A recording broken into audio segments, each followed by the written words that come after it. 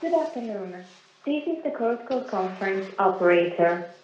Welcome and thank you for joining the SNAM 2020-2024 strategic plan presentation.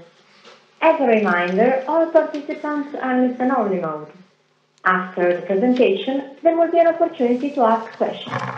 Should anyone need assistance during the conference call, they may signal an operator by pressing star and zero on their telephone. At this time, I would like to turn the conference over to Mr. Marco Alverà, CEO of SNAM. Please go ahead, sir. Thank you. Ladies and gentlemen, good afternoon and welcome to SNAM's 2020-2024 strategy presentation. I hope that you, your families, and your colleagues are well, and I look forward to seeing you again in person soon. The plan we present today is about SNAM's exciting journey towards a net zero carbon future. This journey has three significant implications. First, getting to net zero ourselves. We intend to be the first in our sector to do so by 2040. Secondly, our assets play an essential role to get to net zero, which means that it extends the long-term RAB growth potential.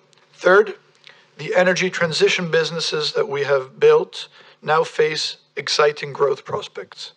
All this makes SNAM a market leader in the race to net zero. Our target of net zero by 2040 is the most ambitious in the industry so far. Already by 2030, we commit to cutting emissions by half, which means taking out approximately 800,000 tons of CO2 equivalent. Almost half of this reduction will come from installing new dual-fuel gas-electric compressor stations, which will also help with the sector coupling. We will also reduce methane emissions by 45% by 2025 compared to 2015, in line with the UNEP framework. ESG remains at the core of our strategy, and in the backup you will find our new ESG scorecard, which defines our 22 targets on which you will be kept up to date. Getting to net zero is one of the biggest challenges of our generation, and it faces significant hurdles and requires unprecedented investments and cross-industry cooperation. Countries accounting for 50% of global emissions have set or are in the process of setting full decarbonization goals. China recently announced its ambition to peak CO2 by 2030 and get to net carbon zero by 2060. Meanwhile, the US has recently signaled its intention to rejoin the Paris Agreement and set its own net zero targets. Putting together different sources indicates that between $100 and $150 trillion of investments are required across the value chain. The mobilization of resources will be significant, and SNAM is ideally positioned to play a key role in this supercycle. Our position in the supercycle is firmly anchored on our midstream assets, which continue to generate attractive investment opportunities and visible cash flows for the very long term, as they provide flexibility to the energy system and play an essential role in getting to net zero. In addition, we are building positions upstream and downstream of our assets in hydrogen, in biomethane, production infrastructure, and final uses with a focus on mobility. Finally, we've created an energy efficiency platform offering our clients the opportunity to lower their own energy consumption, their energy bills, and reducing their environmental footprint. A net zero future places renewables at the core of many of our activities. In this context, it will become increasingly strategic to invest in this space. We're also interested in leveraging our core competences in adjacent segments, such as water. Neither of these opportunities are currently included in the plan that we present today. We believe that we're well positioned to thrive in this new phase thanks to the groundwork we have put in place over the last 4 years. There are 6 reasons why SNAM will succeed in a net zero environment. First, our early commitment to ESG and to net zero. Second, the fact that our regulated asset base is future-proof and a crucial part of the energy transition. Third, our team's unparalleled project management and execution capabilities. For the 14th year in a row, and despite COVID, we will close our investment program this year on time and on budget, including a very complex project like TAP, where we have assumed the project's leadership among our senior peer group. Fourth, the 4 startups in the energy transition have established themselves as business leaders in each of their segments, and they will generate outstanding growth and value creation. Fifth, our enhanced international footprint and product portfolio, which allows us to pursue additional decarbonization initiatives. And finally, we have repositioned Snam and funded these initiatives, maintaining our strict financial discipline. We've kept a strong balance sheet while paying superior returns to shareholders and growing our overall profitability. Let's now take a closer look at the market. The green gas revolution we have been an early advocate of is finally well underway. As countries think about what net zero looks like, the role of green gas for hard-to-abate sectors, long-distance transport, and seasonal storage becomes clear, leading to strong policy support. On that basis, the share of green gas in 2050 is expected to be above 25%. The role of gas infrastructure assets in delivering net zero has also become much clearer over the past 12 months. Unprecedented collaboration, technical testing, and information sharing among leading TSOs leads to the conclusion that the European grid requires limited retrofit and new build to be hydrogen ready. The unique feature of green gases is that they're not a transition fuel, but like solar and like wind and like most of the hydropower, these are considered forever fuels. Phase 1 of the role of gas in the energy transition is the switching from coal and diesel to natural gas. This is already economically competitive in a number of sectors, including power generation and heavy transport. Fuel switching provides immediate CO2 savings at the lowest abatement cost and has a potential of adding 400 billion cubic meters of gas demand, according to the World Energy Outlook.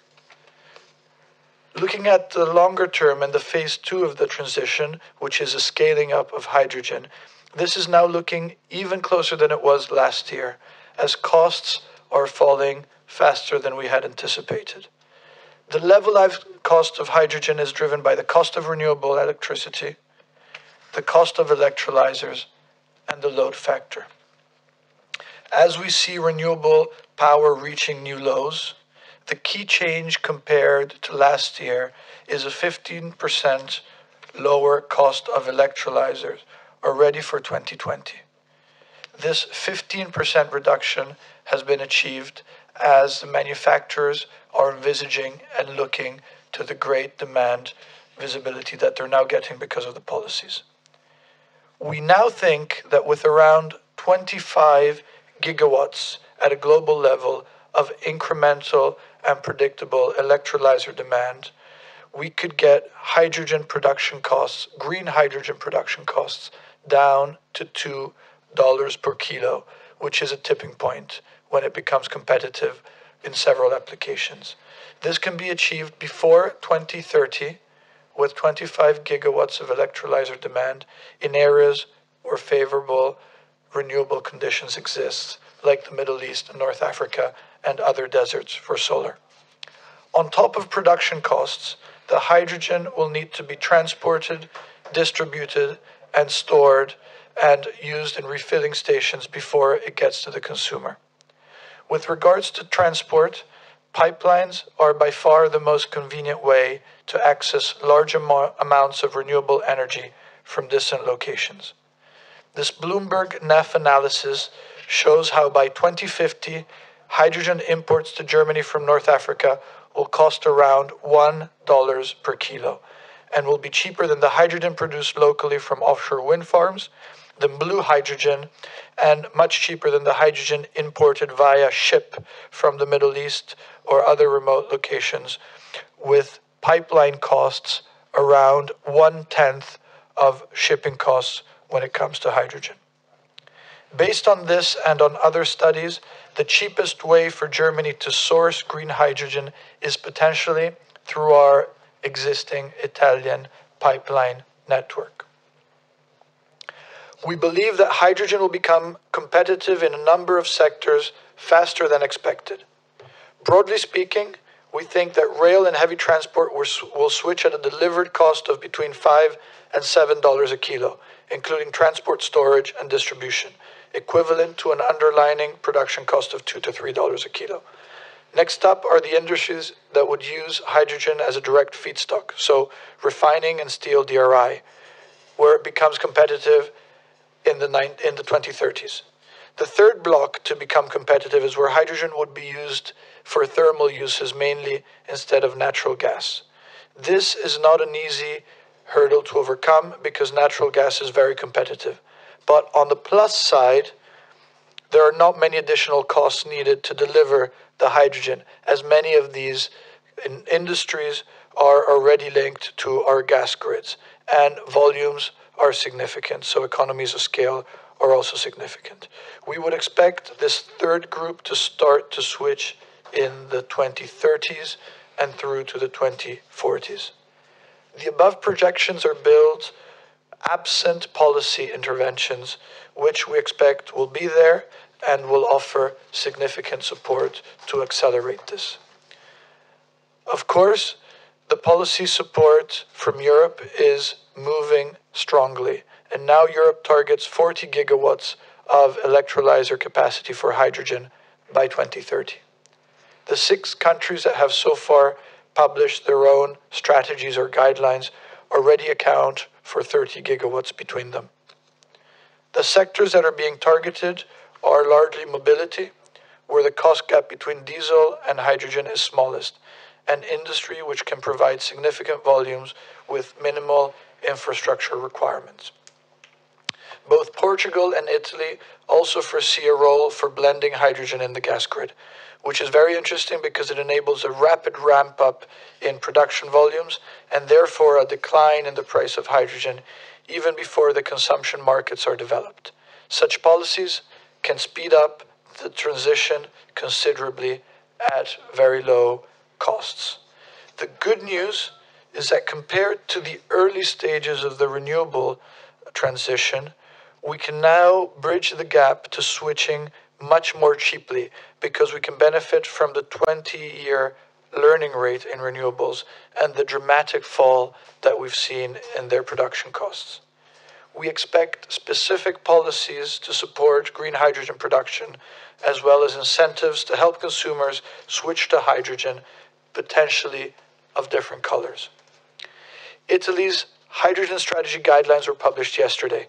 The country targets a 2% share of the energy mix by 2030 and up to 20% by 2050. That amounts to around 700,000 tons of hydrogen by 2030, or 23 terawatt hours with investments of 10 billion euros. This will be partly generated by electrolysis in Italy with a target of 5 gigawatts of installed capacity by 2030. And we will be destined for industry, heavy transport and trains, and hydrogen will be blended into the natural gas grid up to 2%. A 2% blend by volume is already possible throughout our network and including our underground storages without any significant investments. The Italian strategy document also highlights that Italy can benefit from well-developed existing gas infrastructure and that it should leverage its geographic position to import hydrogen from North Africa and be able to export it to the rest of Europe. The development of hydrogen has significant implications for our infrastructure. We have scenarios run at 18 and 20% penetration by 2050. And because of hydrogen's lower density, volumes of gas in our pipelines increase significantly. They rise to over 90 BCM from 70 BCM today at a 25% share, and even at 18%, they would be higher in 2050 than they are today. We expect to see a coexistence of natural gas with CCS, of biomethane, and of hydrogen in our mix, with the former decreasing and the later two increasing over time. We already started advanced work to determine how we will deliver this transition through our infrastructure, including storage. We expect large volumes of green hydrogen to be produced in our sunny south and consumed mainly in the north. Our infrastructure will add significant resilience, flexibility, and security to an energy system based on intermittent and faraway renewables. Let's now move to our plan. Our capex plan for the period has increased by 14% to 7.4 billion euros. Of this, 6.7 is in our core infrastructure, up from 6.1 last year. The increase is largely driven by 640 million euros of additional investments in maintenance and replacements required to offset the increasing aging of our network. An additional 90 million in IT to increase the safety and efficiency of operations. We're also envisaging a reduction of 200 million in development capex, mainly due to a rephasing of the Sardinian project. In this plan, we have nearly doubled investments in the energy transition to over 700 million euros. These are not part of our RAB, but we select projects and businesses with an accretive risk-reward profile compared to our regulated business. These businesses have collectively already become EBITDA positive in 2020, notwithstanding COVID, and they will ramp up quickly and exceed 150 million of EBITDA by 2024. The main scenario assumptions underpinning our plan are a stable WACC after 2022 and a deflator of 0.9% for our RAB. We're not yet including in our numbers any effect from last week's De Nora announcement and its possible contribution as a seed asset to a new energy transition investment platform. Approximately 50% of our capex is hydrogen ready. This is defined as the replacement and development investments in our assets carried out in accordance with hydrogen ready standards. A further 9% is dedicated to investments which increase efficiency to reduce our scope 1 and 2 emissions, 7% to digitalization, and 9% to the new energy transition businesses. Approximately 40% of our total capex is taxonomy aligned on the basis of the still evolving criteria, a classification which has recently been certified by a third party. Looking in more detail at the capex plan in Italy, this includes more than 1,170 kilometers of pipeline replacements in the next 4 years. Our dual fuel compressor stations, which provide flexibility to the system as we can choose whether we use gas or electricity to compress gas. Third, looking at Sardinia, the project has been rephased to start with supply as the first section of the backbone. The plan now envisages the construction of a virtual pipeline to bring LNG from Panigaglia and all to regasification facilities to Sardinia, with the gas coming into a floating regasification and storage unit or more units linked to the first parts of the backbone that will be developed gradually. So finally, Sardinia can get access to gas with a project that sees everyone in agreement. We confirm our initial view that 70% of the piping is already 100% hydrogen ready. We have defined procurement standards for the hydrogen-ready mechanical components and pipes for replacements and for development work. We're continuing to work on blending hydrogen and natural gas grid, and as mentioned, we have very recently determined that a 2% blend is now technically acceptable throughout the network, including storage, without any intervention. We have tested the world's first hybrid hydrogen turbine for blends up to 10%, and this turbine will be installed in our gas compressor station in Istrana next year. We are engaging with industrial users of hydrogen, our clients, people connected to our grid, on the possible use of hydrogen in their thermal processes, including steel mills and power plants and other uses of hydrogen. Lastly, we are promoting and sharing knowledge and technologies among a core group of almost a dozen TSOs in what is called the Hydrogen Gas Asset Readiness Initiative, which is proving to be a very effective collaboration among peers in Europe. Digitalization is another key investment priority, with nearly 500 million euros earmarked in the plan period to become what we think will be the world's most technologically advanced gas TSO. We will develop world-class data-driven infrastructure, also with the support of top technology partnerships. We're making our assets more secure and more efficient, and we aim to sell our capabilities for dual fuel management and network optimization to customers worldwide through Snam Global Solutions and also through some of our technology partnerships with our providers. The key area of work in our core business is a replacement of our fully amortized pipelines. A large share of our network was built in the 70s, and given an amortization time of 50 years, that means that these investments are exiting the RAB as we speak.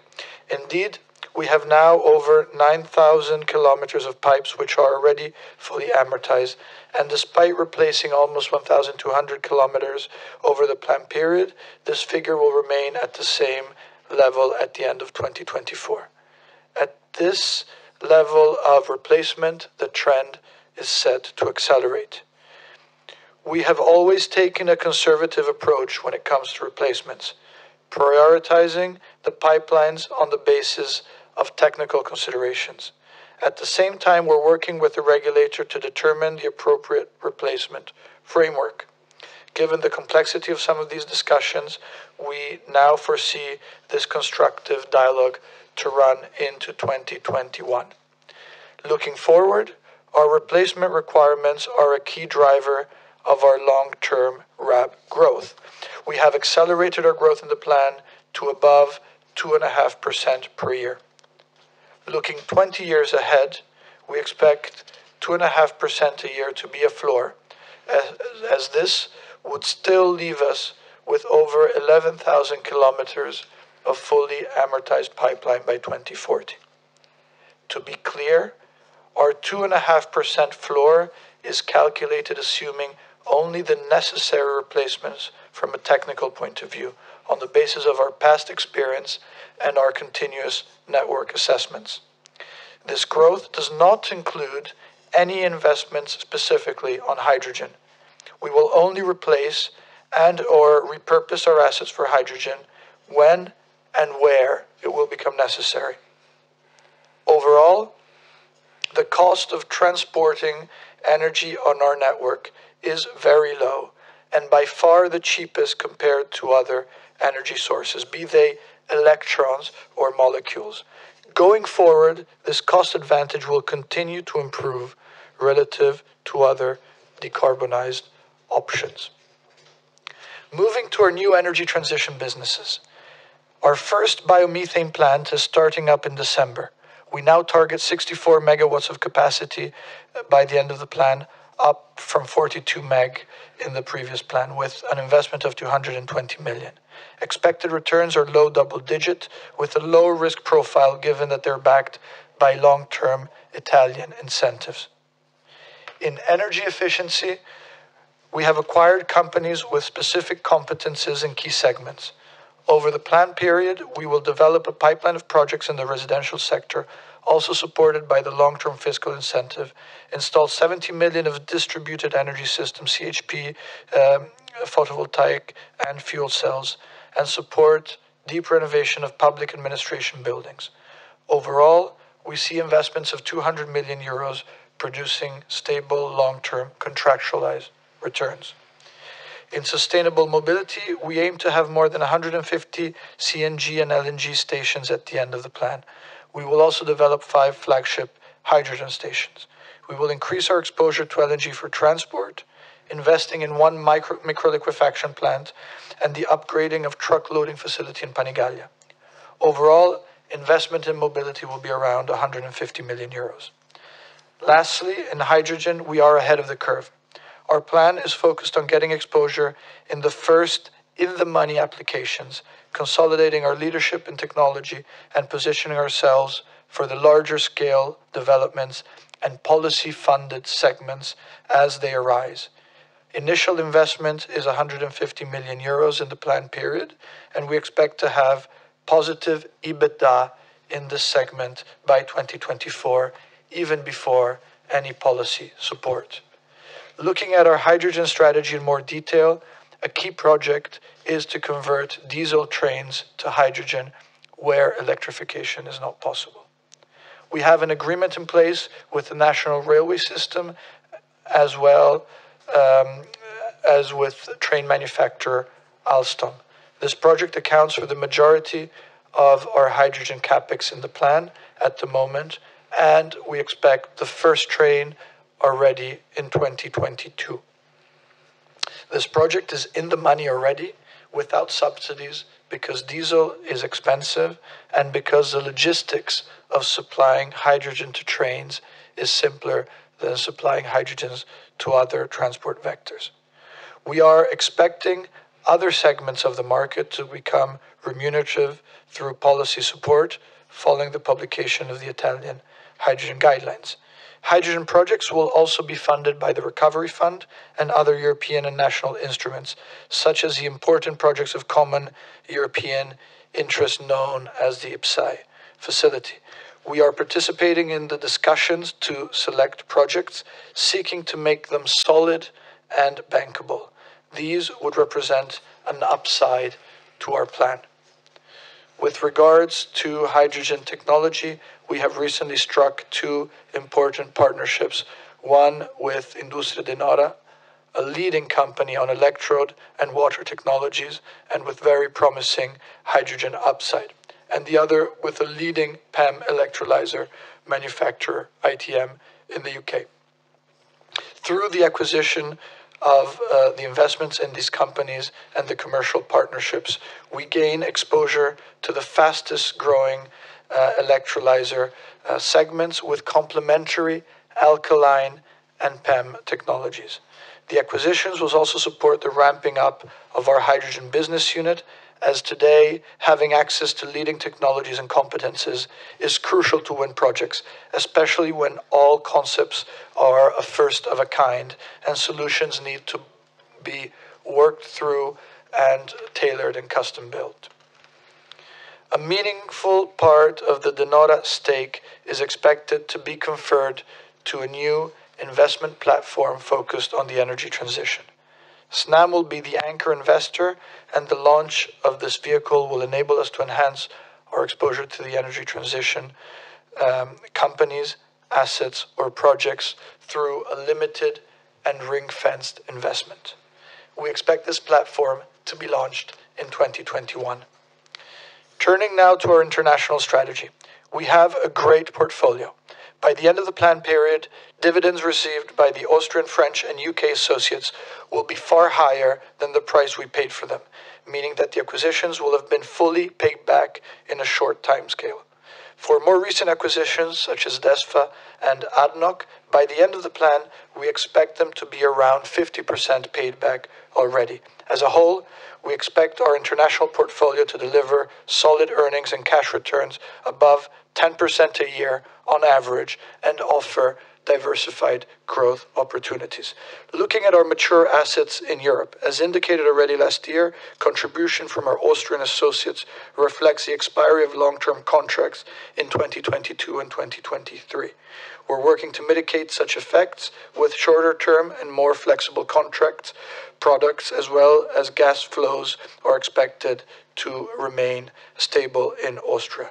Meanwhile, Teréga is entering biomethane in France and is well positioned on hydrogen given its interconnection potential with Spain.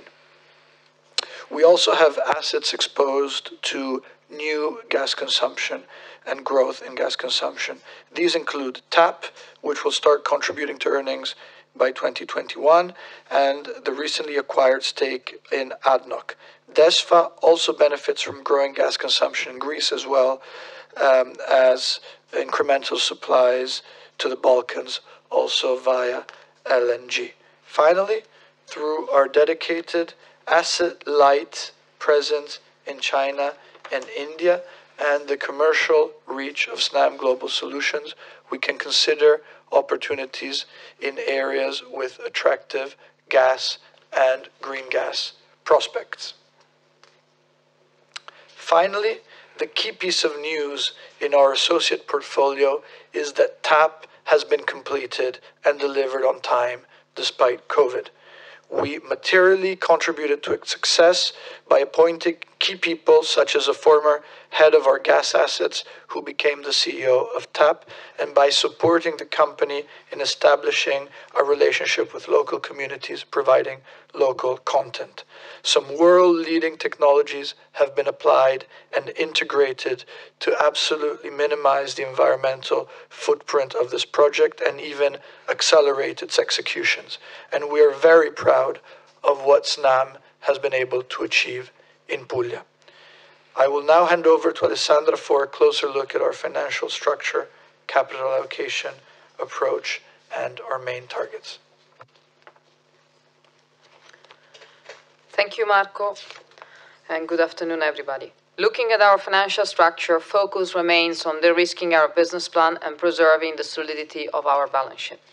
Cost of debt is expected at circa 1.2% over the plan horizon, slightly below last year's assumption, thanks to the actions already implemented to lock in favorable market conditions and improve market scenario both in interest rates and credit spreads.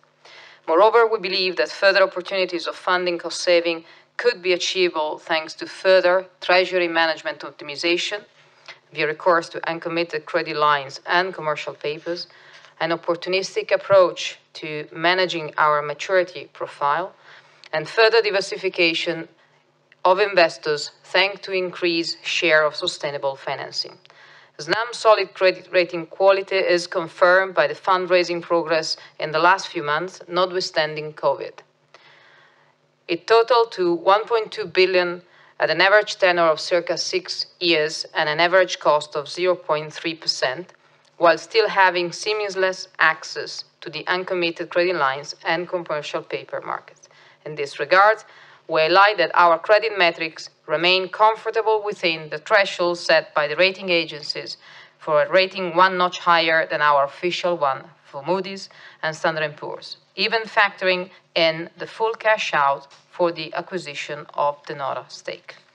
Aside from numbers, as customary, we have discussed this transaction with rating agencies who appreciate the sensible and disciplined approach on technology related to energy transition and decarbonization. They like the fact that Snam will retain exposure to R&D and technology in a key space, such hydrogen, while limiting its capital deployment also in the context of the investment platform expected to be launched in 2021, protecting the low-risk profile of both its business and financial structure. We expect net debt to RAB, which will reach circa 58% on a rating-adjusted basis at year-end, to decline over the plan horizon, as in 2021, the guarantee related to the construction of TAP will be released as a consequence of its entry into operation. Our ESG focus also drives our financing choices. Our commitment was reaffirmed in September when we joined the UN Global Compact and the CFO Task Force, which aims at bringing together investors, issuers, banks, and credit agencies to create an efficient market for SDG investments in capital flows and consistency in how to measure ESG KPIs. Since the beginning of our journey in 2016, we have sought to increase the share of our sustainable finance. Today, we stand already at 40%. This was achieved through the conversion of our revolving credit facility to a sustainable loan with a bonus-malus mechanism depending on the achievement of the KPIs which are included in our management incentive plans. 2020 is the second year in a row that we benefit from lower margins thanks to achieving those targets. On the fixed income side, Snam issued the first climate action bond in 2019, followed by its inaugural transition bond just a few months back. Our move from a climate action bond to a transition bond was aimed at factoring, on one side, more ambitious and longer-term targets in terms of emission reduction, both in CO2 and CH4, announced at the end of 2019 as part of our last year plan, and the inclusion, consistent with the taxonomy definition, of new eligible category of retrofit of gas transmission network, whose main purpose is the integration of hydrogen and other low-carbon gases. Our ambition is to raise the share of sustainable funding to circa 60% by the end of the plan, leveraging on new fixed income issuance out of our transition bond framework or other sustainable-like bonds, and an amended and restated commercial paper program linked to an ESG rating, which allows us to issue up to 2.5 billion of ESG notes. Our capital structure leaves us some headroom in terms of leverage, which gives flexibility for potential additional investments not included in our plan. We will continue to apply our strict financial criteria when evaluating any opportunity. As a reminder, we will only invest at or above the risk-adjusted returns available on our regulated organic CapEx, and we are committed to our current rating metrics and risk profile.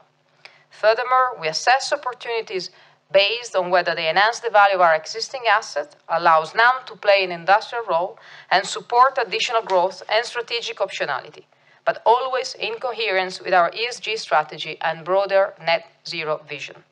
On the back of these criteria, we have increased our organic CapEx and carried out bolt-on RAB-like acquisitions, invested in our energy transition businesses, expanded our international footprint, and increased cash return to shareholders through dividend and buyback.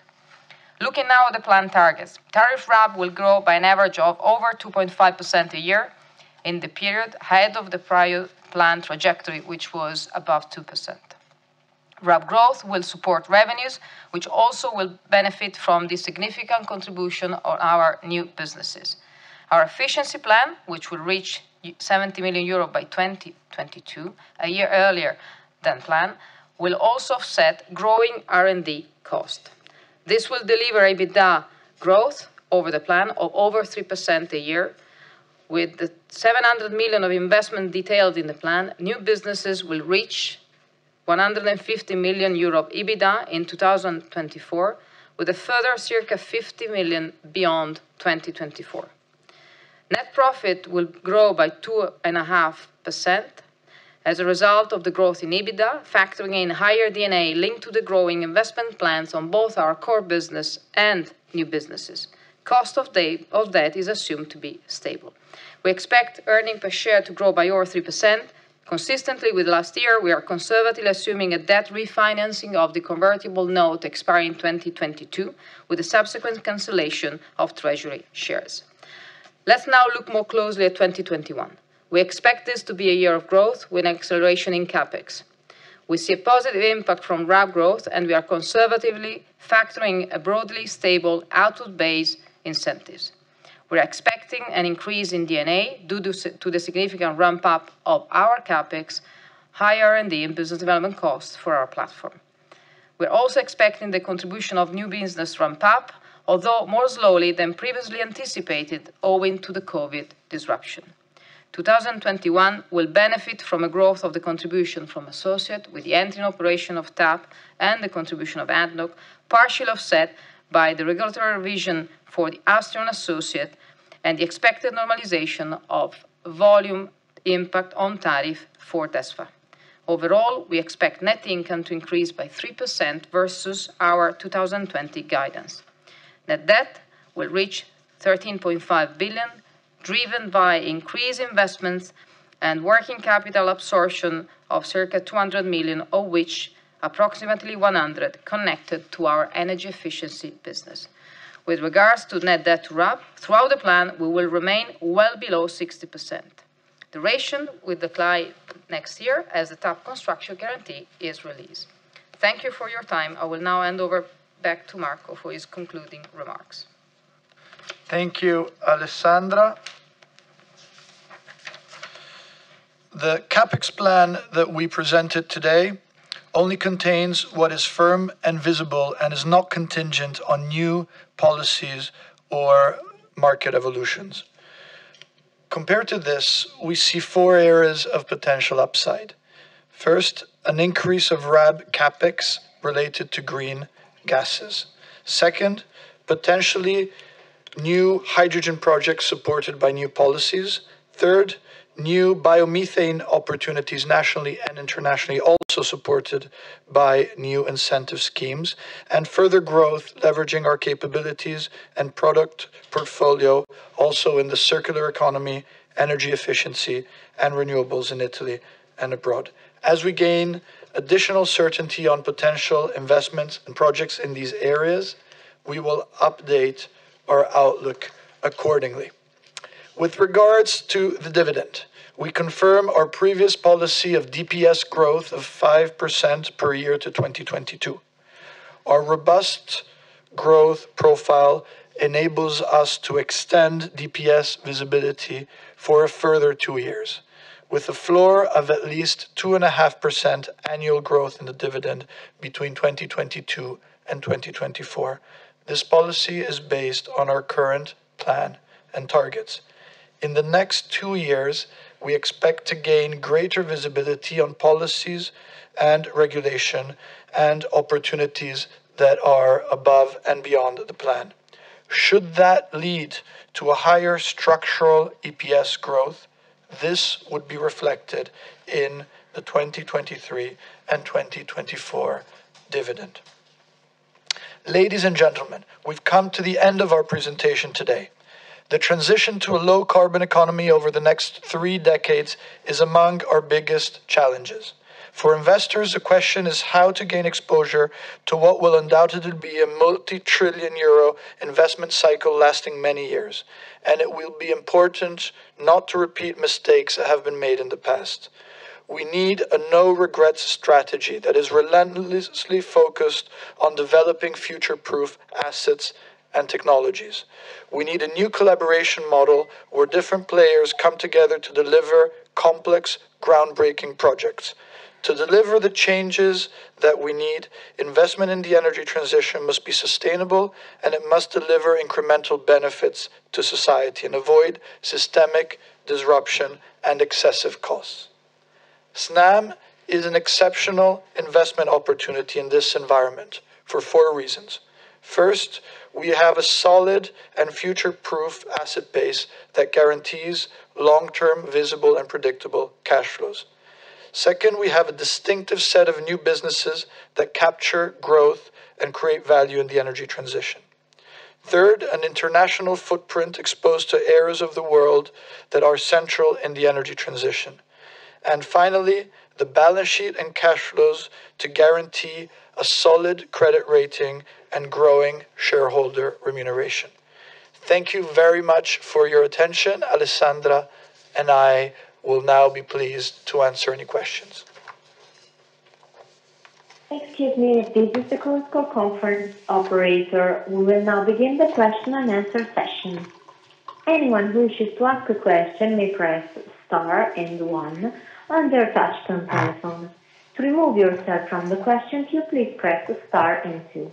Please pick up the receiver when asking questions. Anyone who has a question may press star and 1 at this time. The first question is from Javier Suarez with Mediobanca. Please go ahead. Hi, good afternoon, and thank you for the presentation. 2 or 3 questions. Is on the medium-term view or long-term view for the company. I think that probably the thing that has surprised me the most is the visibility that the company has given on the RAB growth to 2040, and that is at 2.5%. That is a significant commitment by the company. And I think that you have mentioned during your presentation that is simply related to the substitution of the existing pipeline. So the thing that I would like to ask you is to try to give us some more granularity on what the hydrogen opportunity could bring a put on the table for a company like Snam. What is your latest view on the opportunity that hydrogen means for the necessity to upgrade significantly the CapEx of the company in an extended period of time to make the existing network of hydrogen compliant? That is the first question. The second question is on the dividend policy. So what the company has done is to maintain the dividend, giving visibility for 2 additional years, but kind of scaling down the dividend growth commitment while the EBITDA and net income growth are similar. So you can help us to understand the rationale for that decision. Is that because of the company that see plenty of opportunities and believe that there is better use of capital rather than paying out dividends in 2023 and 2024? So you can help us to understand the rationale for that would be appreciated. And the third question is on regulation. So obviously the hydrogen market has to be built, but I just wanted to ask you your latest conversation to the regulator or your proposal to the regulator on how the market should organize. And I'm particularly interested on what do you think? How do you think the role of the electrolyzers should be? If the electrolyzers should be part of the regulator, the regulatory asset base, and also you can give us some update on regulatory conversation to get some remuneration for the fully depreciation asset beyond their useful life. Thank you.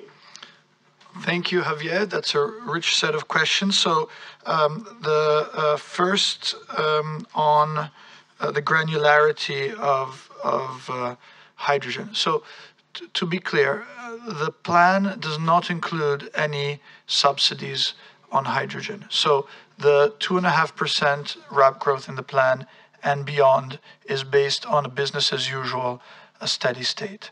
Then there are incremental RAB opportunities, potentially, if we need to accelerate the hydrogen readiness.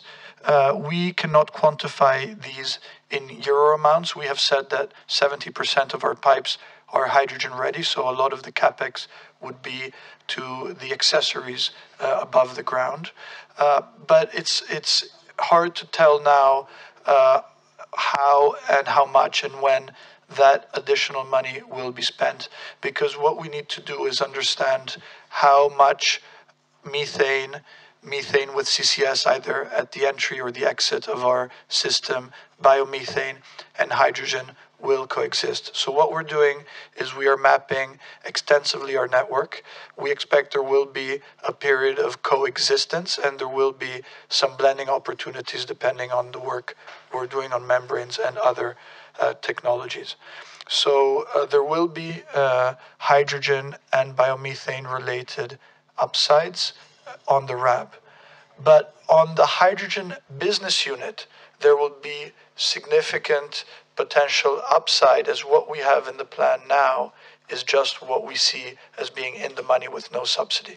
So there's, let's say, 2 different pockets of potential upside. One is on the RAB linked to how the coexistence of biomethane, methane with CCS, potentially CO2, because CO2 needs to be transported as well, and hydrogen all interplay. This is not something we will solve soon. I think it will require a couple of years of working with regulators in Europe to understand what other TSOs are doing, working with customers and understanding which technologies take off in which time horizon.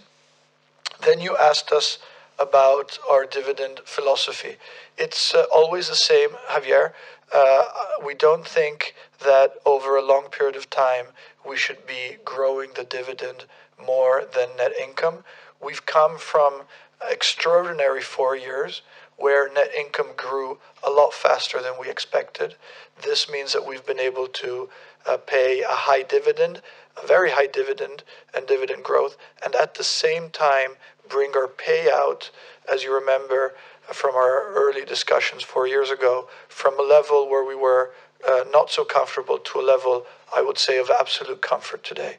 So that 2.5% kind of aligns with our long-term growth outlook, absent any of the upsides that I talked about. So there's no change in philosophy, no change in approach. We have financial flexibility potentially to pay even more, but I think it's right at some point to align the dividend growth to the underlying sustainable long-term net income growth.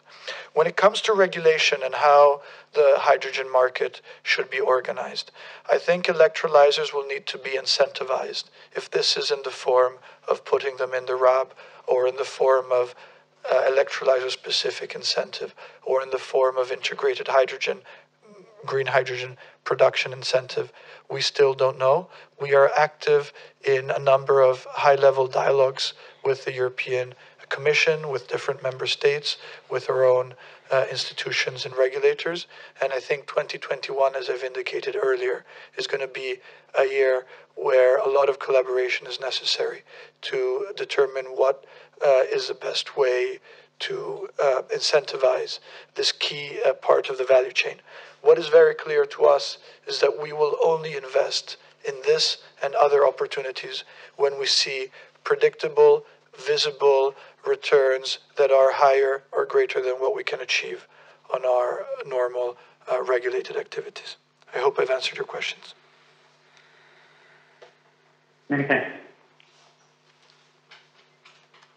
The next question is from Maite Becker with Bernstein. Please go ahead. Hello, everyone. Thank you very much for taking my questions. I think I go with two. The first one is on your slide 24 and 28, so essentially your international footprint and the new businesses. Particularly, I'm wondering about the energy efficiency going into perhaps electricity a little bit, and your expansion into China and India. So if you could sort of like elaborate what your presence is today in India and China, and what plans or potential you see. And relative to what you're doing today, is there appetite to expand your footprint into electricity? And I don't mean like operating networks or something. I'm thinking perhaps appetite to accelerate or hedge somehow in the green hydrogen production, for example, in North Africa, which would help your core business. So that's question one. Maybe there are two questions in one there. And the second question is quite simply on your efficiencies. If you could sort of like elaborate what is happening in terms of efficiencies across the plan, or if something has changed materially, or if that's just steadily progressing. Thank you. Thank you, Maike. I will try to answer your first questions and then ask Ale to step in for the cost reduction and the efficiency program. So on the new businesses, in India, you may have seen we've recently signed some MOUs. India is a market that has two very important trends. One is a strong desire to move from diesel to gas when it comes to transport. Just to give a number, India has most of its trains running on diesel. India has 80 gigawatts of diesel-fired electricity generation units. So there's a big opportunity to invest in liquefaction, in LNG infrastructure, in LNG for transport, in all those areas in CNG where we have developed and are developing niche technologies. So we hope to be in that market with Snam Global Solutions and looking at projects to deploy our capabilities. When it comes to electricity, if you take a project like the trains project that I mentioned, the train company simply expects to be delivered green hydrogen when and where and at the volumes that they require. So we need to worry about producing it, transporting it, storing it, modulating it, and investing in the infrastructure to deliver that. A big part of a program like this is around renewables to produce that green electricity. If the train company in this case wants to say that it's 100% green hydrogen, the only way to physically do that is to have dedicated renewables for this. So we have several options. We can purchase the renewable energy and then dedicate that to the electrolyzers. We can build in case there's probably new energy needed as the volumes scale up. We can partner with people who already have and who are developing renewables. I think the model is going to be a combination of all three, where we may need to be investors, we may need to partner, we may need to simply buy it from existing sources. So it's early, as I mentioned, to say which form and which model these partnerships will take. What I can say is that listening to my peers and other executives, I think there's a consensus building that there will need to be a greater degree of collaboration. When it comes to North Africa, I showed the chart from Bloomberg that is very striking. Their analysis is the same as others. The cost of moving green hydrogen to Central Europe, let's say, because the economics are the same, is a tenth via pipeline. So this offers very significant opportunities. I don't think this is imminent because we don't need those volumes of hydrogen today, nor do we need them by 2030. But I think that's a really concrete long-term opportunity that we are beginning to work on and should continue to be developing. Ale, sorry, in looking at my notes, Javier, I didn't realize I missed to answer the fully amortized pipeline. So I don't have much to add. We've said in the past that we were in dialogue with the regulator. I must say that since green gases have become the consensus, and so our network, long-term life of the network has become now the consensus in Europe, with the Commission putting that in writing, with the Italian and other national strategies putting it in the highlights that the gas infrastructure is a core element of decarbonization.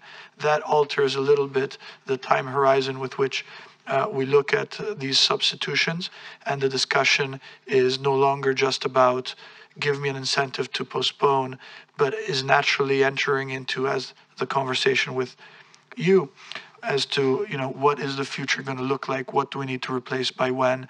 And so it's a more complex discussion that we will not close this year and that we expect will continue into 2021. Ale, over to you for the cost efficiency targets. Thank you. On the efficiencies, we have slightly increased the target vis-a-vis last year plan and anticipate the year by which we intend to achieve such target to 2022 versus 2023.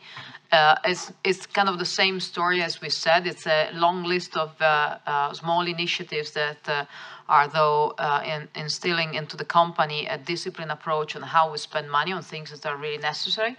And effectively, all of this discipline has led to create the room on one side to offset the demerger synergies and one-off costs that we inherited from 2016, but on the other side to create flexibility to accommodate for the investment of the startup or our new businesses without penalizing the overall profitability that we have delivered to our shareholders.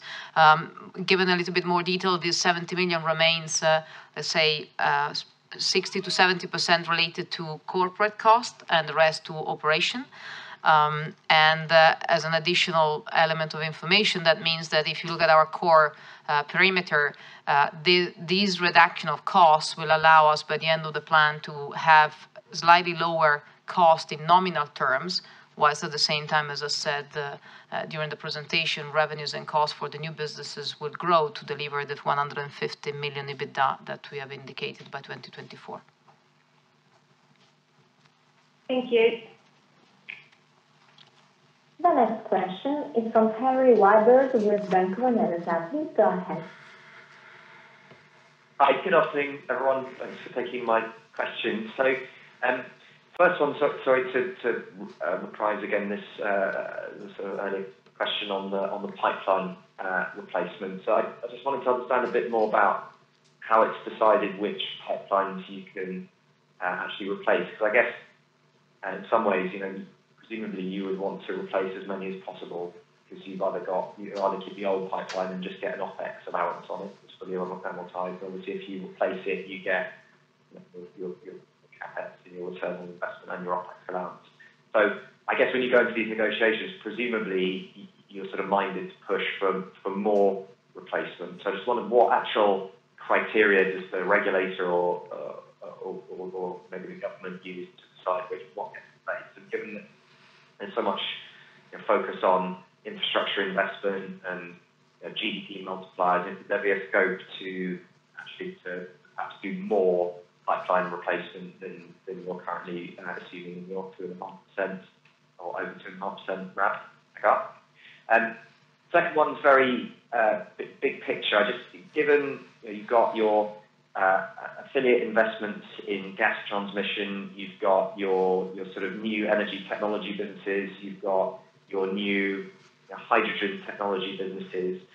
In total, if we just look at things that are not to do with gas transmission, what percentage of your net income are these investments going to be in sort of 2024 and perhaps even in sort of 2040? Because we can understand how much of the business over the next few years is going to gravitate towards kind of non-gas transmission type activity. And then third one, again, very big picture, but looking at things like De Nora, you mentioned it's got very high growth rates. Clearly, it's in an area that's getting a huge amount of investor attention, a huge target, clearly a lot of growth potential. But I guess when you're combining that business with your core gas transmission business, is there a risk that you end up with a conglomerate discount here? These are very, very, very different business models. And I know you mentioned you're sort of potentially spinning this asset into a separate investment fund, but is there a case for even going further than that and saying that we need to have an explicit subsidiary perhaps to house all of these technology type investments that have a different profile for the transition business so that they just get more accurately valued by the market? I guess at the moment there's a risk that all these things get lost in some of the parts. Okay. Thank you, Harry, for your question. So on replacement, there's no specific rule. We are in a very, I would say, comfortable place because we've had a very prudent approach to replacements. We've only replaced what we felt was absolutely necessary, and the regulator really appreciates that. We could have replaced more, and we could replace more, and we could be here today with a greater growth plan for replacements in the next 4 years and beyond. So we are believers in doing what's good and right for the system and not look at our short or medium-term interests.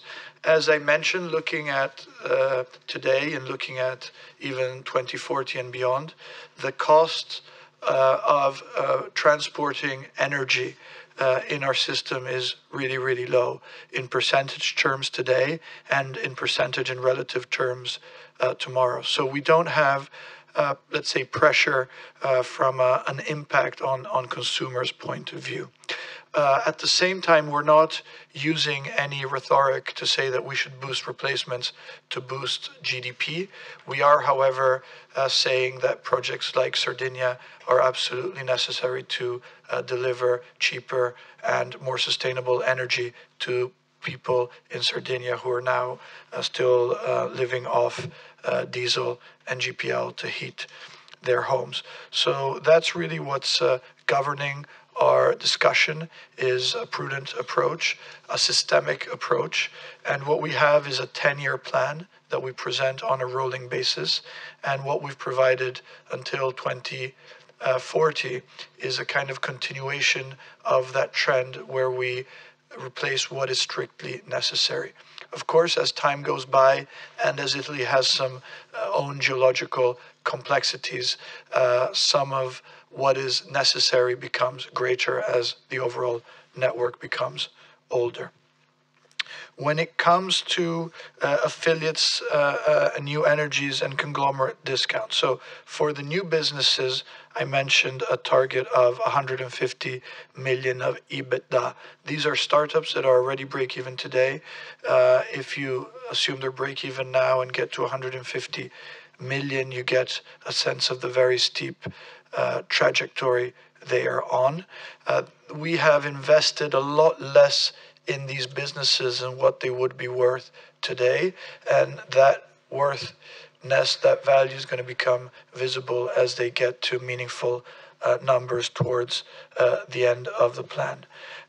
We provide aggregate view for our associates that will reach from a net income contribution, because EBITDA is not relevant there, over 200 million. I think it's around 220 million by the end of the plan. So if you add up 150 million of EBITDA, 220 million, I think you get to something which is increasingly meaningful. Then the new businesses also add RAB in a way, because every biomethane, every CNG, every LNG connection adds to the RAB, and they also contribute to the green gassing of our network. As the new businesses succeed, new gases succeed, and our network doesn't become a transition infrastructure, but becomes a forever infrastructure that makes that whole replacement discussion a lot more interesting. So I don't think we're at the point of thinking of conglomerate discount. I think this new energy investment platform that we talked about is already a very disciplined, ring-fenced, let's say, vehicle in which we'll place a big part of De Nora that is really a very attractive asset in itself, and really can help us expand our hydrogen leadership in many respects. Okay, many thanks. Thank you. The next question is from Alberto Gandolfi with Goldman Sachs. Please go ahead. Good afternoon, and thanks for taking my question. The first one is on hydrogen. I was wondering, I mean, you've been a key driving force of the debate on the hydrogen in Europe, and one of the key founding members, if I can say, of the EU Backbone project, which is about 40 billion euros just for the reconfiguration of pipes and compression stations, without even calculating storage. So I guess my question is, can you share with us what percentage of this figure could be attributed to your core market in Italy? And should we just assume it's about 15% of that, and then we put maybe storage on top? I'm just trying to clarify, when you say 70% of your pipes is hydrogen ready, I wonder, so what's the investment need? Is it on the compression station? Is it on storage? Is it on different types of pipelines that you need to reconfigure? So maybe combining the two and giving an idea for Italy would be great. The second question is, on the non-regulated businesses of 150 million EBITDA, would it be possible maybe to break down just the main big components, just the 2-3 largest, and then perhaps give us an indication of what margin net income to EBITDA you'd be expecting from those? And last, on RAB growth, 2.5% floor growth per year, very helpful number. Thank you for that. Can I ask you what inflation assumptions have you baked in that type of goal? Thank you so much. Thank you, Alberto. So on this 40 billion, I get this question a lot. I'd be very tempted to just work out a percentage number. That would be an easy solution. But this 40 billion is a kind of a static figure. This assumes we go from where we are today to a fully hydrogen world and says, what do we need to change? What happens in between is incredibly complex. As I was trying to explain, we will have an overlay of biomethane, methane, CCS methane, so kind of blue hydrogen, CO2 that needs to be transported, as well as hydrogen that starts from zero and will increase gradually, first in blending and then on its own. And no doubt we will see the development of dedicated hydrogen pipes to anticipate the overall market, to get perhaps to specific districts. And the big question still to be resolved is what happens in cities, what happens at the distribution level, and at what pace. So I'm afraid that we are working very hard. I don't think we will have an answer soon, because we need to map all the bits of the puzzle to get there. But if you think that in our guidance that we gave on 2040, we said that with 2.5% growth, we're still left with 11,000 kilometers of pipelines that eventually will need to be replaced in a way sooner or later. If you take the numbers we gave in the past as between 1 and 3, we're now using 2.1 or 2.2 as an average point. You can easily get to a capex amount potential for Italy that is not related to that 40 billion, if you see what I'm saying. So there's a lot of moving parts. I think the bottom line is that we see that RAB growth, by the way, has 1% inflation embedded in it at 2.5%, excluding anything to do with hydrogen. And then we see different bits of hydrogen opportunity as we approach new districts, as we or other people build electrolyzers that may or may not be connected to our pipe. And so it's a much more complex and dynamic picture. Of course, Snam has a big share in the European market between our Italian and our associate pipelines. So you can easily work the percentage of that 40 billion, but that won't get you to what you're trying to calculate, which is the real bottom line capex. So in terms of the new businesses, the way you can look at it is, I've said hydrogen will reach break even. I think that's a heroic effort because in such a new market in such a short period of time, and I think the break even, to be fair to the business unit, let's assume it's break even at the gross margin level, but that's already quite heroic because it's with no subsidies. Then we have the other businesses where biomethane we said double-digit return, and you have the capex amount there. So I think you can easily work out where we are. Energy efficiency and mobility you can use as a floor or risk-adjusted regulated returns. The margins are good. Of course, they're not as good as the regulated margins at 80%. But Ale, correct me if I'm wrong, I think behind those EBITDA figures, we have north of 600 million of revenues or something like that, maybe between 600 and 700 million of revenue. So it's good margins, not as rich as a core business. Thanks. Marco, forgive me for the follow-up. I was wondering on the new businesses, if you can help us also. This is very helpful, thank you, by the way. What would be net income from businesses? And maybe one comment, if you allow me, so I shut up. In a world where lots of companies assume a normalization in the world, I mean, it's interesting to see you're using 1% inflation. Some people might argue you could go back to 1.5 or 1.75. So essentially, long-term, it's a 3% RAB growth floor. Okay, thanks for the comment. We like to stay on the prudent side. Ali, do you have anything to say on I think net income is around 50 maybe, where you have biomethane with higher DNA and energy efficiency is again has some amortization as well. So I think you should think about it as kind of 50 million net income, a bit south of 50 million. Thank you. Thanks. The next question is from Enrico Bartoli with Stifel. Please go ahead. Hi, thank you. Good afternoon. First of all, I have a general question on hydrogen. There are a lot of discussions within the industry what kind of model the hydrogen industry will take if there will be development of capacity, electrolyzer capacity spread over the territory, or big capacity concentrated, and then the production of hydrogen to be transported to the production site. Also, how much will be produced in Europe and the opportunity to import from, I see from the slide 15 from North Africa, but you mentioned also in the past the potential from the Middle East. So I was wondering, what is your view or the possible scenario that which this industry could develop over the next year? And second question is related to Sardinia. I was wondering how much you include in terms of capex related to the investment in Sardinia. And recently there were many discussions about actually the backbone, if needed or not. I see that you include already some capex there. If you can update us on the state of the art on this topic. And the third one is on the associates, on the guidance that you gave of stable contribution In 19, the contribution was around 200 million.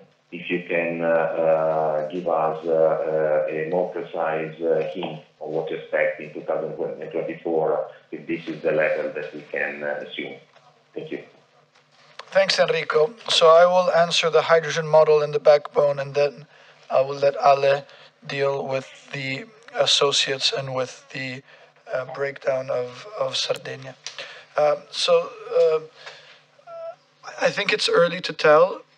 I foresee a model where we will both need to import hydrogen from outside of Europe, because I expect that NIMBYism will continue, and the gigawatts of new renewables that are necessary, I just don't see where we will build them. There's a growing opposition to renewables. If I look at Germany, they have to get out of nuclear, they have to get out of coal, and they are not having a lot of growth in their own domestic renewables. So there will be an opportunity and a need to import significant volumes of hydrogen.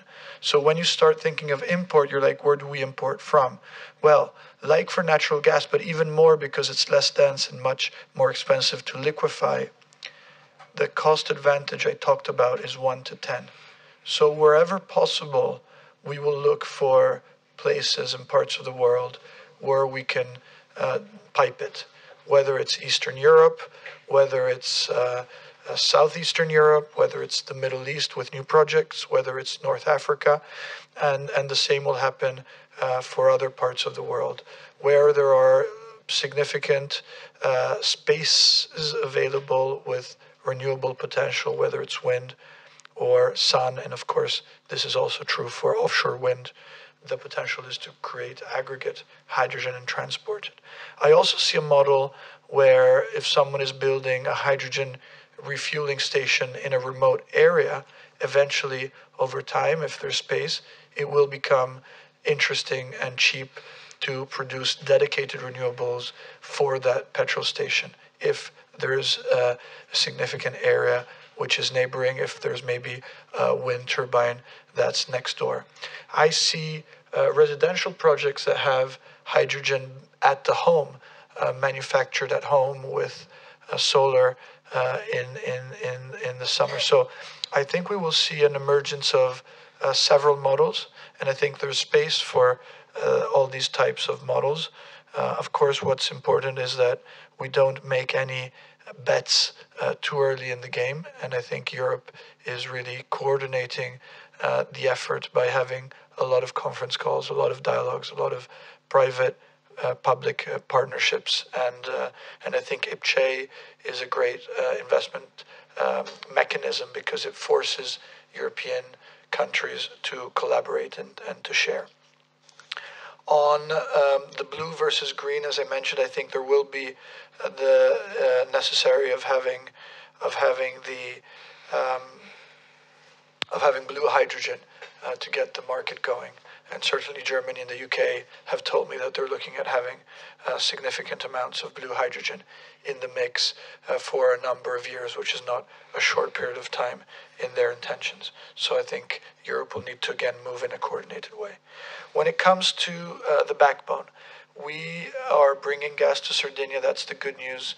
It's happening by 2024 at the latest.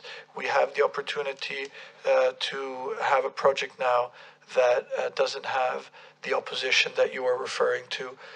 We are not talking about an extensive point-to-point backbone. We're rather talking about parts of backbone that are built around the clusters of demand with potential offshoots, whether it's dedicated smaller lines or trucks to deliver gas to areas that maybe have very low demand. And so LNG is a good way to move gas around as well. So we have that opportunity.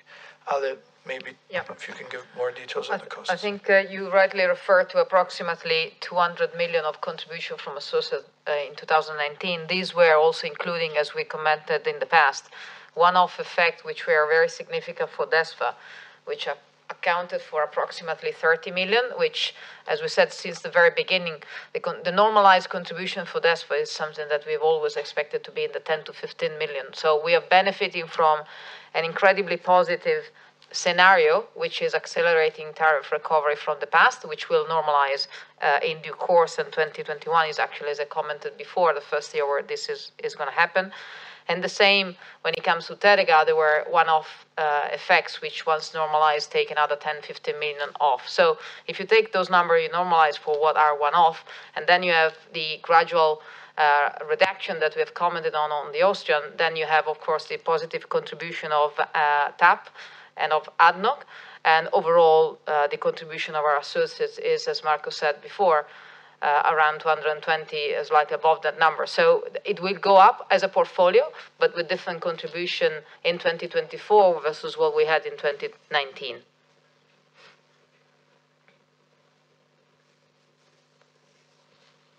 The next question is from Jose Ruiz with Barclays. Please go ahead.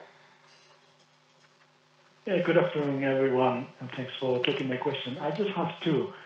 The first one is, you mentioned 500 million euros in capex in digitalization. I was wondering if these are RAB related. I'm guessing the point I want to get is from your 6.7 billion investment plan, how much is not RAB related? And the second question is a follow-up on something you said before. You were mentioning 2021, a critical year to find, if I understood correctly, incentives for electrolyzers. My question is basically, when is the debate about regulation on infrastructure, hydrogen infrastructure, going to take place? After that, 2 years later? Thank you. Thank you, Jose Luis. So the technology investments of 500 are in the RAB, and what's outside of the RAB are the 700 million euros for the new businesses. That's our capex breakdown. When it comes to hydrogen regulation, I think in a normal situation, it may take 2 to 3 years. I think there's a strong desire from very top policymakers in Europe and in member states and around the world to accelerate this. So I see a rapid pace. I see a lot of efforts to really come to some coordinated views. There was a conference call last week. There's another conference call this week. So hopefully by the end of 2021, we have already greater visibility on the direction of travel. Thank you. Thank you.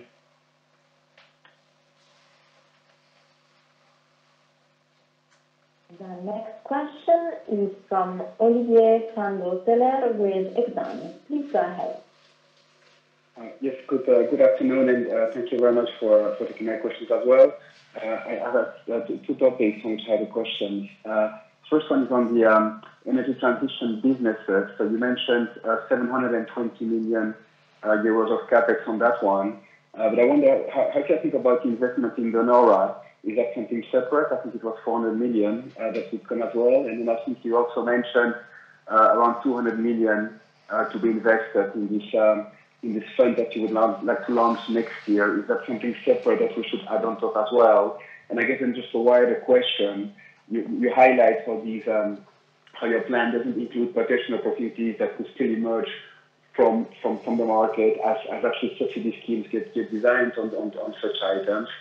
How much are you actually willing to invest overall in these type of non-regulated activities in the planned period? And then the second topic is on blending. If I understood correctly, I think you mentioned that Italy was targeting around 2% of hydrogen blending in the gas mix by 2030, which may seem like a low number. I think you had in the past mentioned that you thought that it could be possible to go to 10% or even more. So I was just wondering if it would be just 2% for Europe as a whole, would there be enough demand by 2030 to absorb the 40 gigawatt of electrolyzer capacity, and certainly if we had also what should be imported from the other 40 gigawatt outside Europe, that can just based on the full hydrogen industry, you highlight flex potentially and in phase. And then relating also for you, if the blending is only 2% by then, would you then caution people in being too optimistic in terms of how much there would need to be an acceleration of replacement of your fully amortized pipelines in the mid-2020s, if at the end the adoption of hydrogen proves to be much more gradual? Thank you. Thanks, Olivier. So the De Nora and the energy transition platform are not included. So you could add the De Nora contribution and 402 million of cash out sometime in 2021. That figure that you've mentioned for the investment platform is ballpark right. We won't know until we get there next year. But you shouldn't double count, because we've also said that part of De Nora would be used as a seed asset for that fund. So money will go out and money will come back in a way. I hope that is clear. So we don't have any targets in mind, and we won't be setting any targets for these new opportunities, because it will depend on what opportunities we see over time, and we will update you as they materialize. The numbers we've given do not have any upside coming from blending, as this is just in a highlight but hasn't been yet detailed as to how that would work. So blending at 2% would be an upside to our numbers if there's any business for us in the blending that is not simply just receiving the blend, which could be the case. When we look at 2%, the great news that we're able to deliver today is that our experts with the leading universities have given us a green light to accept 2% blend in the storage. This is the first time that we believe this happens in underground gas depleted reservoirs that we use for natural gas storage. And so this opens the door to doing the 2% blend in the network, because as you know, the network and the storage sites are integrated and interconnected. So it would have been impossible to accept 2% if the storage wasn't able to accept that 2%. So that's our bottleneck. The pipe itself could take, as I said, even up to 100 on 70% of our infrastructure. Then we would need to replace the valves. The storage today can take up to 2% without changing anything.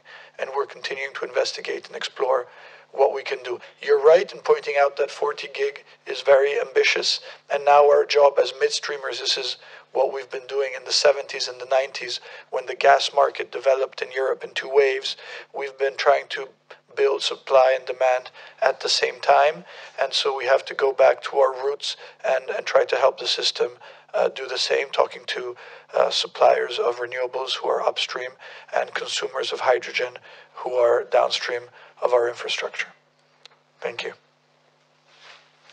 Thank you very much. The next question is from Bartek Kubicki with Société Générale. Please go ahead. Hey, good afternoon. 3 questions, if I may, from my side.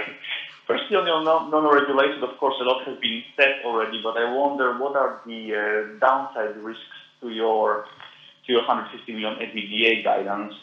I mean, especially in terms of competition, in terms of any pressure on margin. A lot of your peers is trying to get into energy efficiency. I wonder whether you are seeing any pressure on profitability already, or the market is growing to the extent that it can accommodate many players.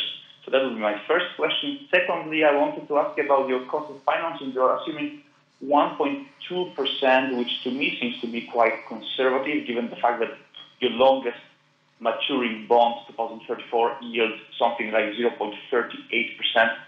So I wonder, why are you so conservative? And also on your financing, whether you can tell us what is the advantage in terms of cost of financing of the sustainable financing, given the fact that yields are so low.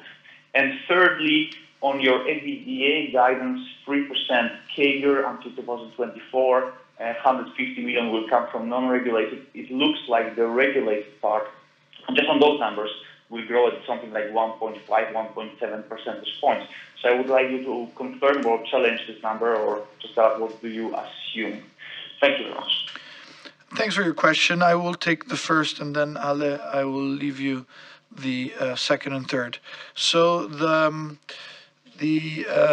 businesses are indeed competitive, and when we started these businesses, we were almost alone in certain respects in certain sectors, and as we've grown, as the markets have grown, competition is indeed intensifying. There is significant opportunity for everyone to have an important part. The pie is growing much faster than our top line is growing. So this is not about competition squeezing margins. This is about a market that is growing very fast. The incentives and the subsidies will, in a way, increase the market even further when it comes certainly to biomethane and to hydrogen, in a way that's already happened for energy efficiency with the new fiscal incentives. So these will be competitive segments, but in a way, once the incentive is there and once you secure the contract, it's not like you really have downside. Now, of course, 150 million of EBITDA starting from a very low base in just 4 years is a very, very significant ramp up that I haven't seen in many other sectors. So we've been ambitious in our targets. There is room for mistakes. There is room for delays.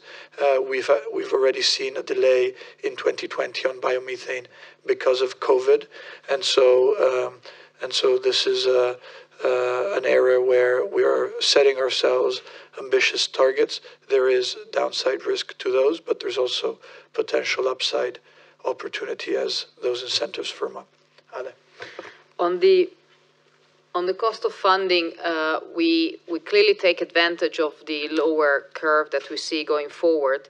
But as always, when we forecast long term, we don't, and that's the same every year, we don't factor the fact we may continue to do some treasury optimization if the market remains as accessible as it is today, and that could lead to some room for further improvement versus the 1.2 average that we say in the plan. It's an average, so it's slightly higher at the end and it's slightly lower at the beginning.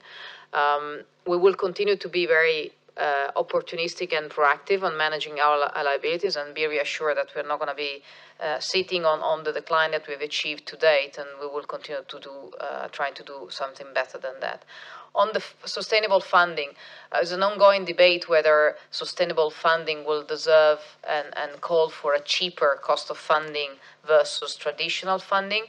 I think the jury is out. My inclination is to think that over time, people that will not be as focused and committed to sustainability and sustainable funding and have ESG at the core of their strategy may have less competitive financing terms than those that do, versus a situation where, vis-a-vis where we see the market today, our cost of funding would get a direct benefit. But of course, either way, I think the important thing is our commitment to growing our share of sustainable financing. And should the market evolve towards giving a premium for that, of course, we will seek to capture that as part of our cost of funding. On the EBITDA, I think you are right. I mean, there is a slower pace at the EBITDA level versus the RAB growth. I think one important element is related to the Sardinia project that we discussed before, which on the regulated side is effectively pushing beyond the plan a significant contribution in terms of EBITDA that actually was in the plan last year. And so that's already a good part of it.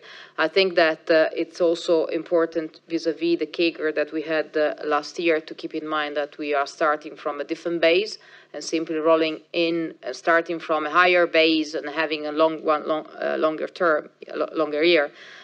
also take away part of the growth that we had last year. But I would say in the regulated space, Sardinia is the key project that we see moving from within the plan and beyond the plan, as Marco explained before. And the fact that we are investing more also, as always, we have a delay in the timeline of recognition of the full contribution of CAPEX, because depreciation related to CAPEX comes in our revenues with 2 years of gap. And so in a CAPEX plan which is seeing a significant increase, that's something that, as it is back-ended, is impacting our EBITDA CAGR. Okay, thank you. The next question is from Antonella Bianchetti with Citi. Please go ahead. Hello, good afternoon. So, few questions on my side to understand if your plan is truly supporting the environment and customer. The first one, every year you are revising CAPEX, largely due to maintenance and replacing. So can you tell us what are you discovering that is justifying this rising investment? So is the replacement needed and the needed benefit for consumer? Is this non-network particularly obsolete, is dangerous, or is largely down to the regulatory situation with no real benefit for consumer?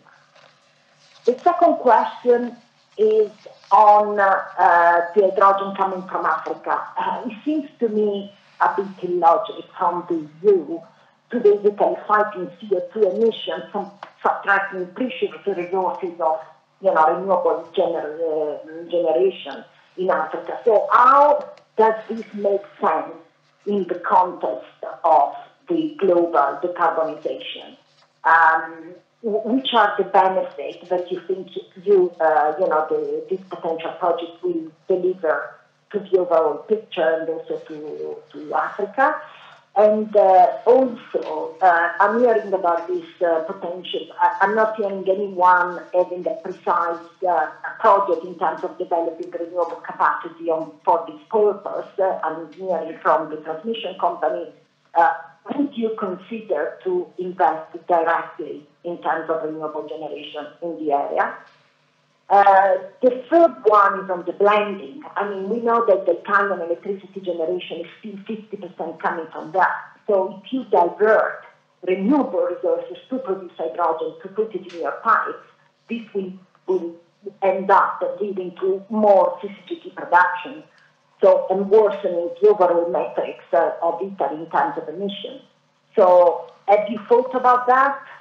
Is the overall implication of your action included in your assessment when you're looking at the ESG targets?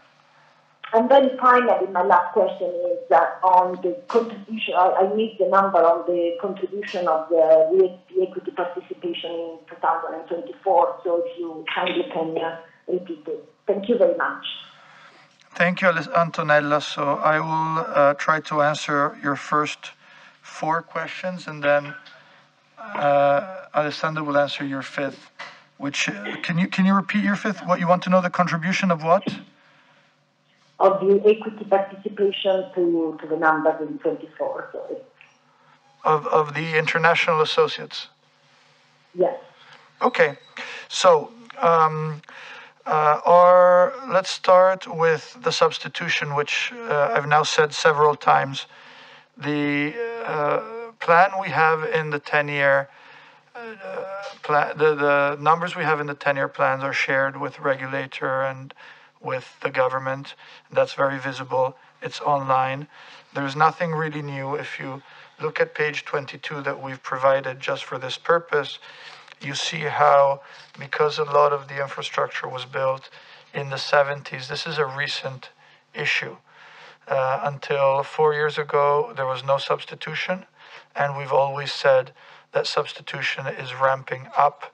We've now reached a level where we predict this 1,200 kilometers over 4 years, which is not enough to contain what is aging. As mentioned, we take a very prudent approach, and we replace what we feel is technically necessary. We run a cost-benefit analysis. which is, of course, very positive when we look at the impact of these replacements. And as I mentioned, the relationship and the dialogue with the regulator is very constructive and very transparent, as we think that it should be. So we're not trying to accelerate anything beyond what is strictly necessary. When it comes to global decarbonization and North Africa, we have nothing, zero, related to any of this in our numbers, and I don't see it as being meaningful in the short term. When I hear other countries in Europe who are very hungry, perhaps more than Italy, for green hydrogen, and they are looking at their options to source big quantities of green hydrogen, they are themselves in advanced discussions with many countries in Africa, West Africa, North Africa, in the Middle East, and this is all publicly available information. So when they develop these projects, all we're saying is, based on Bloomberg's work and other works, that it is 10 times cheaper to deliver green hydrogen via pipe than it is to liquefy and to put it on a ship. So the benefit is significant because it could be for many countries the cheapest, or in some cases the only way to decarbonize. Of course, like any development activity in emerging countries, it would have to be done in a constructive approach, in a win-win approach, as other companies have been doing. Now, the idea of building renewables in the deserts is not new at all. There have been failed attempts for many decades. We have now the opportunity to envisage a market where you're no longer trying to move electrons over long distances, because to move electrons has the same type of cost disadvantage as to liquefy the hydrogen.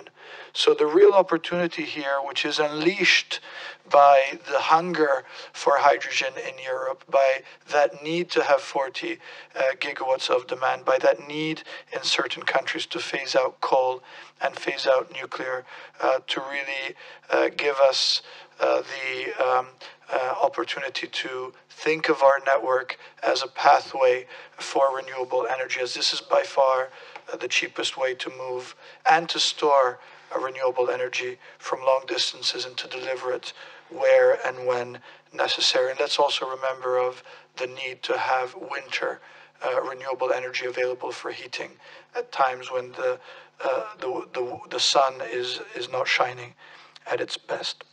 When it comes to blending, again, nothing about blending is in our plan. Nothing about blending is in our long-term assumptions in the numbers that we share with you today. Blending is not the most energy efficient way to consume green hydrogen. If we had factories and buses and trucks and homes available to take green hydrogen today, that would be, from an energy perspective, a cleaner and better use of green hydrogen. However, if we look at the opportunity and the need to build up supply and demand in parallel manners, blending becomes by far the cheapest way to accommodate green hydrogen, to begin to take it into the system, because up to 2%, as we've said today, there's no need for incremental infrastructure, no need for additional investments. So this becomes a demand pocket for green hydrogen at zero cost. That contributes to decarbonizing the gas consumption, the gas grid, contributes to making the grid greener, but is not necessarily, from an energy perspective, the best way. Ale, do you want to... the green hydrogen in the blending would be produced with dedicated renewables, so it wouldn't necessarily be produced from electrolyzers attached to the grid.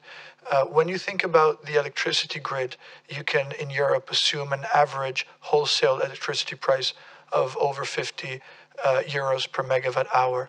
When you think about renewables in Portugal, the latest price reference was around 11 euros per megawatt hour. Now the load factor is there, you need to levelize out the costs, but when you think about big volumes, it's more convenient to think about going direct from solar to hydrogen than going from solar to grid and from grid to hydrogen, especially if there's meaningful distances involved.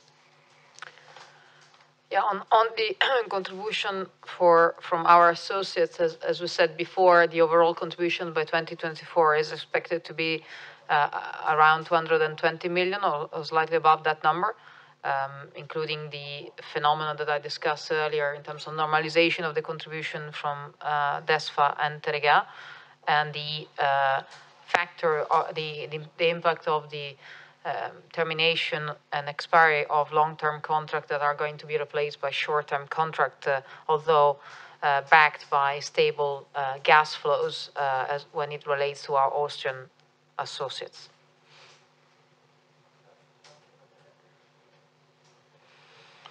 Antonella, have we answered to all your questions? Yes, perfectly. Thank you very much. Thank you. The next question is from Stefano Gamberini with Equita SIM. Please go ahead.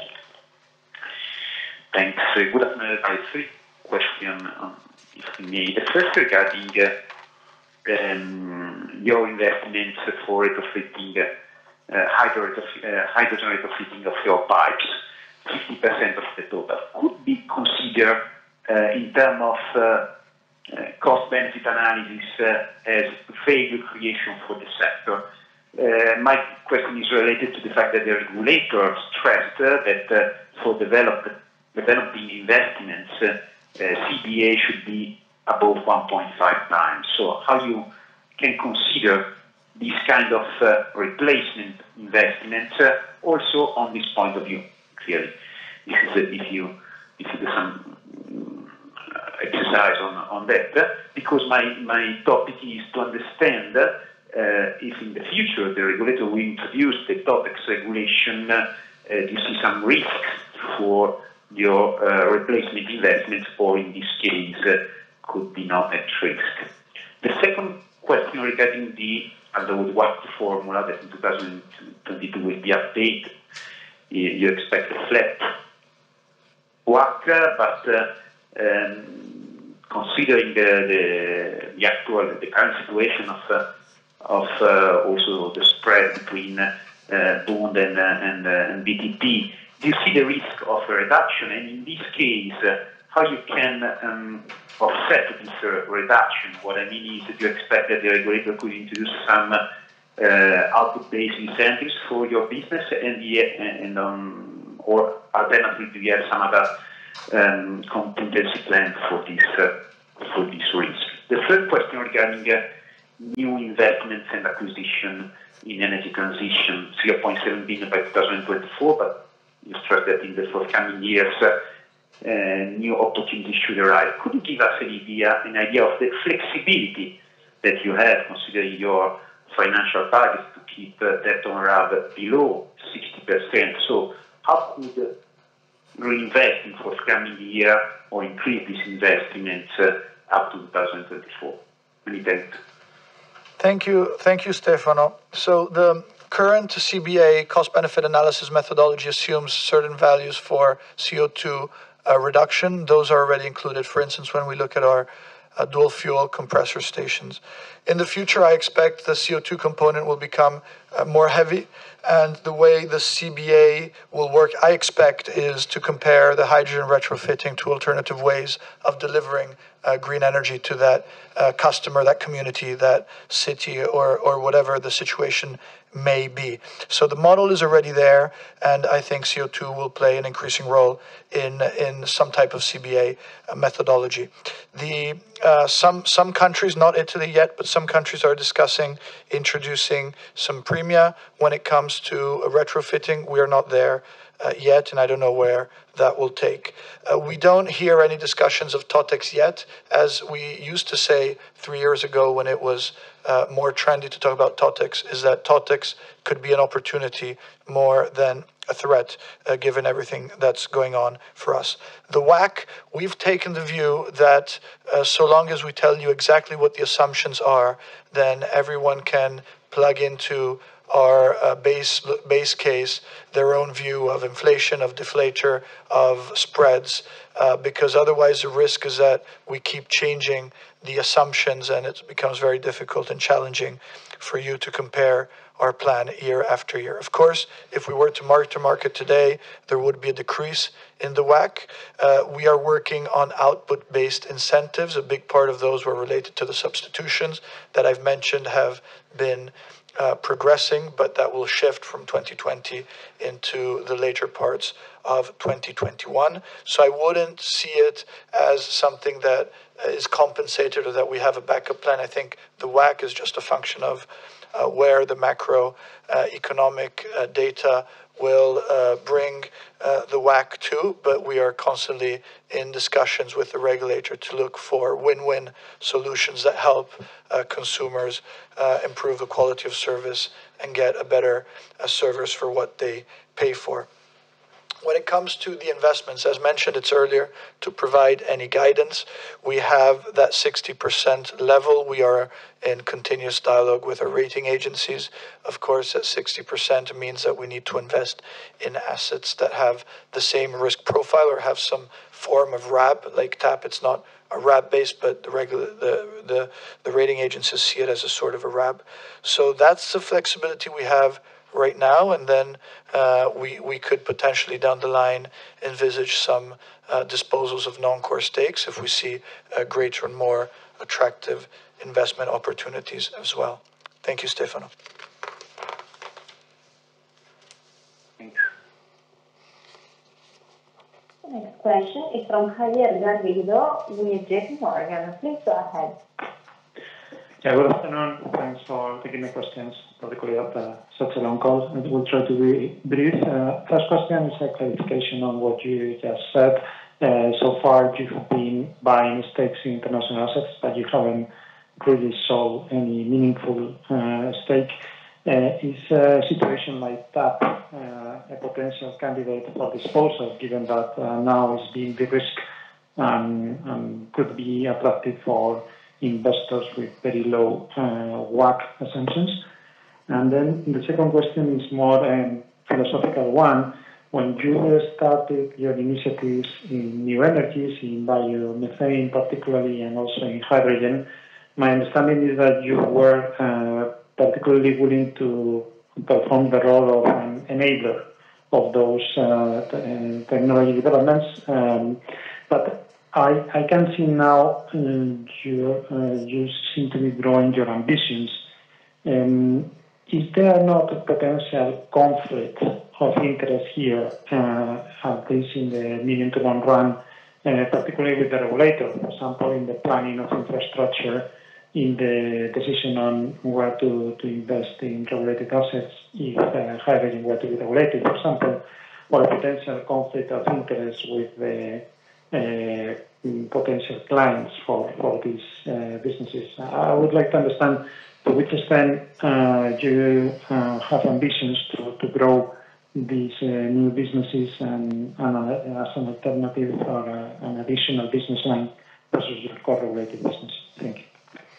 Thank you, Javier. So I wouldn't comment on specific assets, but as you highlighted, it's certainly true that there's some people out there with very low WACCs that could offer attractive returns or attractive premia on some of our assets, and some of our assets are very desirable, and we have received, as is customary, several approaches. Right now, we consider our portfolio to be very attractive, as we've described in the course of this presentation. I was just hinting to the fact that if we see greater investment opportunities with greater risk-adjusted returns than assets we may have, we may consider to shift capital from those lower return assets to higher. Now, the asset you mentioned is a top performer with above 10%. So ideally, we would add more of those types of assets with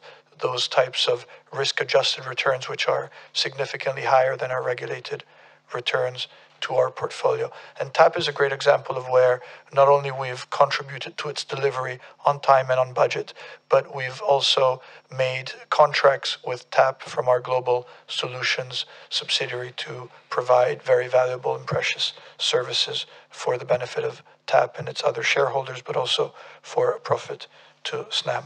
When it comes to your philosophical question, we already have potentially that issue like any other utility that also owns networks, whether it's gas or electricity networks at the distribution or transmission level anywhere in the world. Our regulated businesses are ring-fenced. We already operate our biomethane and CNG activities, for example, in a Chinese wall manner, so that there's no transfer of information from one side to the other, and I must say it works well. We are working on the assumption that these are still very small activities compared to our overall business, and so there's a sandboxing approach that Europe is taking to a lot of these businesses. The question will arise maybe in a decade or so if we end up having very significant business positions, how to deal with unbundling. And here there's several debates ongoing in Europe. There's people saying that the gas restrictions should apply. There's other people saying that because hydrogen needs to take off, the hydrogen the natural gas unbundling directives were built for other purposes and should now not be applicable to hydrogen. So again, I think in 2021, we will see what that longer term outlook will look like. But for now, we're operating like many, I would say most other utilities, making sure that there's no conflict of interest, and if any arise, that we manage it properly as expected. Thank you for your questions. Thanks very much. Mr. Alverà, Ms. Pasini, there are no more questions registered at this time. So thank you all very much for your attention earlier and for your very interesting questions, and have a good day. Thanks. Bye. Thank you. Bye-bye.